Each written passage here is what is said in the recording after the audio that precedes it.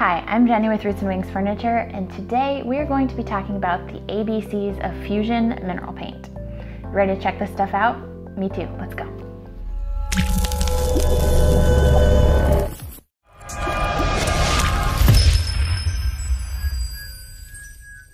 The folks at Fusion were nice enough to send me some awesome products so that I can share it with you.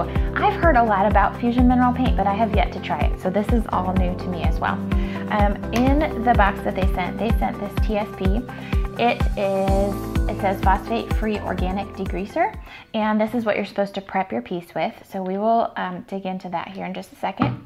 And then I chose the color Midnight Blue. I thought this was a gorgeous dark navy blue, so I thought that's what we'd give a try today. This is their paint. They also sent a little jar of clear furniture wax. Now the deal with Fusion is there is no top coat required, but I think some people like the feel and the look of the wax, so they did send this we can play with as well. And then check this brush out. This is a Stahlmeister brush. I hope I'm saying that right. It is a big, nice, fancy brush. So we're gonna use this to paint with. It's a nice synthetic bristle brush. It's really soft. It fits nicely in your hand, and it's got the nice round top to it. So I'm excited to give this a try. Okay, let's talk first about application. Now, I did just show you this awesome brush that they sent, and in reading and researching a little bit about the paint, there's a few different ways that you can apply the paint depending on the finish that you want. So if you want a really nice smooth finish, they do recommend a synthetic bristle brush. If you want something with a little bit more texture, old world look, something you're gonna add some waxes and finishes to, they say that you can use a natural bristle brush. And then if you have a large surface area, they say you can even use a roller for it, something like a microfiber roller. And if you had any roller marks, you could just smooth it out with a brush as you go. So those are the tips for the application. It seems like you can do it any way you want. It just depends on the finishing look that you want to get. So that's nice, something good to know and keep in mind for sure. For today's sample, we are going to use this brush since it's what they sent. Again, this is the synthetic bristle brush, so hopefully we'll get a nice, really smooth, beautiful finish. So let's jump in here, and before we begin, let's talk about surface prep. This is where we're going to use our TSP as a cleaner, and all it says is to do 2 capfuls of TSP into a liter of water. So this squirt bottle just has plain water in it, and I'm just going to add the capfuls of cleaner.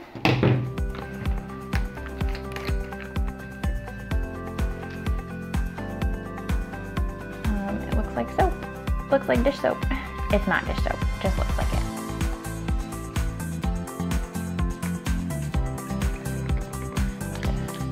Traditional TSP you have to be a little bit careful with. This says no rinsing required, very effective, water-based and biodegradable, compatible with all surfaces, no phosphates, and 0 VOC. There's no smell to it.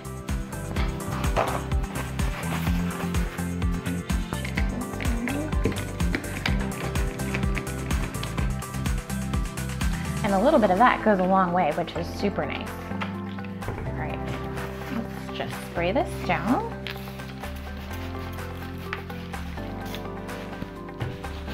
I did not do any sanding or anything else to this door at all. It's nice that you don't have to do any rinsing, so that saves you a step for sure.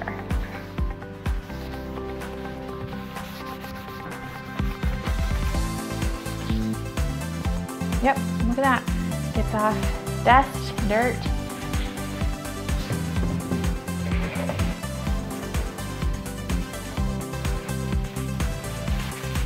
All right, easy peasy.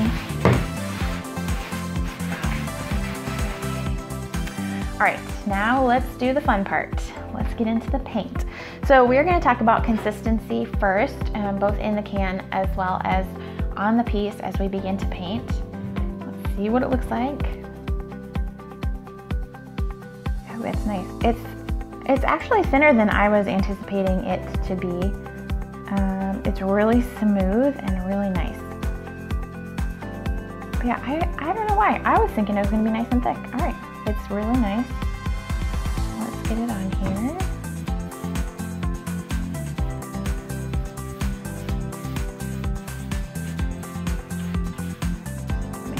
up so you can see.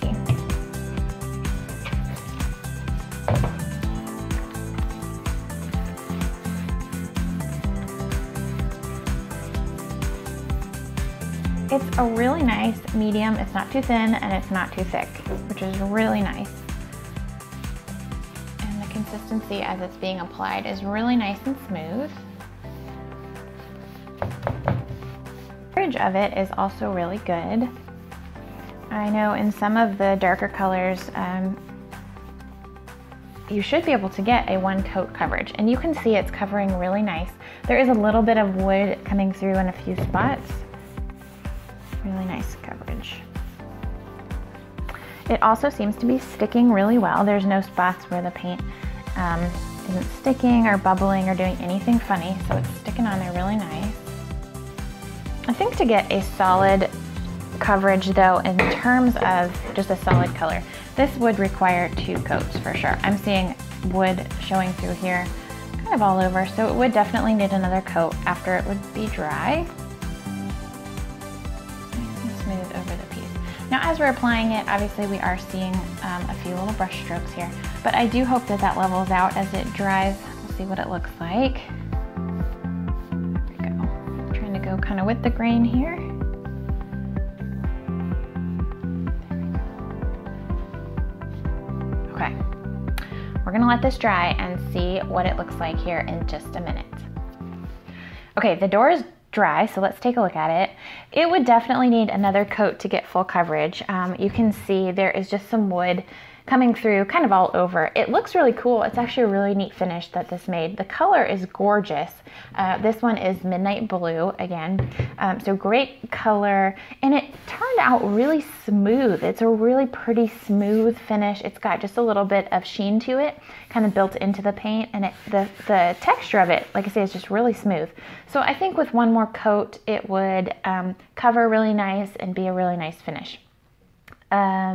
It does say let it dry for 2 hours before adding another coat, so there is that, but it is all water-based, so it's easy to clean the brush, it's easy to clean up and take care of, and it does dry pretty quickly, so that's nice.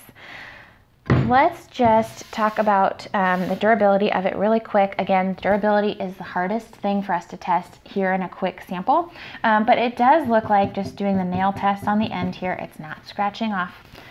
The can does say also to add extra durability to do the second coat. So I think the more paint you use, obviously it's going to give you a thicker finish, making it more durable over time as well. Because of the nice sheen to it, it really doesn't need a top coat, but they did send this little jar of clear wax. So I thought we'd give it a try and just kind of see what it looks like. We'll do like half the door to see what it looks like on top of the paint, just to give a little sample of that.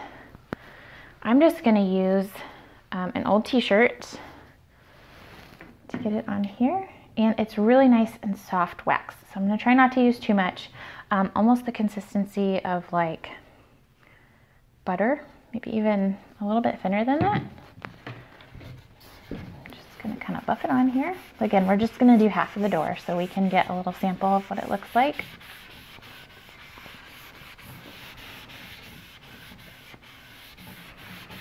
It says you can apply this with a rag, like we are, or a wax brush.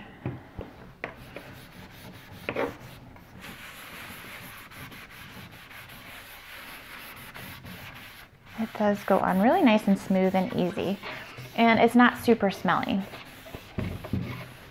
Some waxes, ooh, they really get you.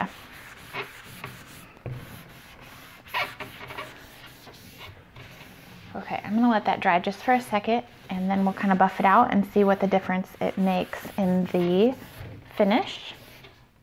And while that's drying, let's look at our color card here real quick. Again, we used midnight blue, which is a beautiful dark navy. They did send this color card, and check out all those colors. Really nice colors, really pretty. They have more than 50 colors, and they are some really gorgeous colors. I love this. I'm looking at the back. Look at this. Look at that pink, that blush dresser. Oh, isn't that pretty? So lots of really nice colors, a wide variety, lots of neutrals, and obviously lots of things that you could mix together just to get any color that you wanted. So really pretty on the colors for sure. Okay, let's give this a little buffing. We'll see if it's dry enough.